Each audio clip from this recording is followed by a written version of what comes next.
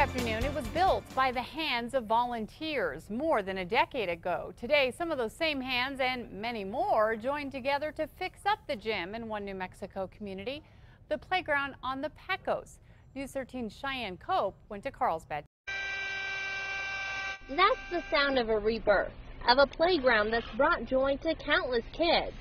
The playground on the Pecos was built by volunteers back in 2002. It was special, but 14 years later, it's showing signs of its age. A lot of the swing sets are going to be replaced. We found a lot of wood rot, so a lot of the wood's going to be replaced. Just again, it's going to look brand new like it did 14 years ago when we built it originally. The materials will cost $200,000. The city is putting up much of that money along with private donors.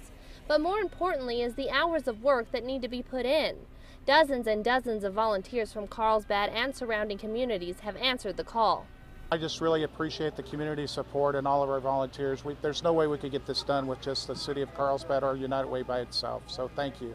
Volunteers like Lee Post say that he has many fond memories at the park with his grandkids that are now old enough to show their thanks.